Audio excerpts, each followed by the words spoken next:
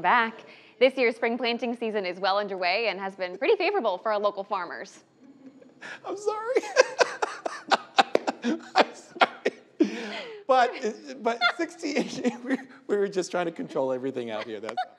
It's so funny. But 16 years ago in 2008, that really wasn't the case, Shelby. Yeah, that is when John David caught up with a few local farmers who were experiencing one of their latest planting seasons ever. It's all part of Flashback Friday, only here on The Current on News 8. Daryl Hofer prepares to plant corn on some 1,300 acres, something he's done for more than 40 years. It could be a tough year.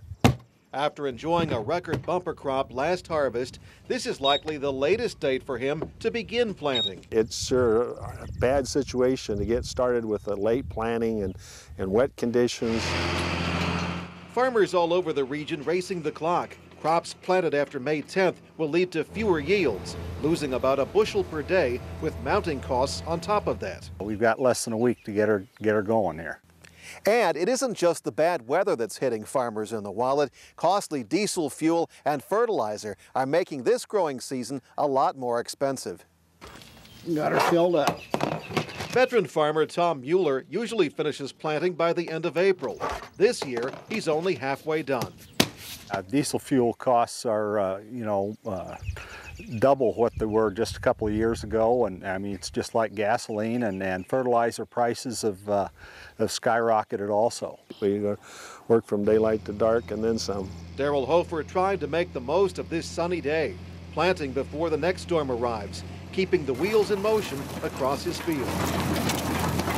I'm still not too pessimistic, but I do, every day that it rains I get a little more discouraged. And more concerned about this year's growing season. Different story this year. Yeah, that's right, but every story is a good one when it comes from John David, former employee here at WQAD, living legend. This morning in our morning editorial meeting, I was telling people we had this Flashback Friday today, and I said, yep, you'll see him walk towards the camera. You'll see him. That's a shtick, I guess you could say. Yeah, that's a classic John David, right? Oh, I love it. Yeah. What's your shtick? My shtick? Yeah, I'm still working on that. Still finding that one? Yeah, Okay, we'll over come back. 60 years old, I'm still working on it. We'll come back to that one.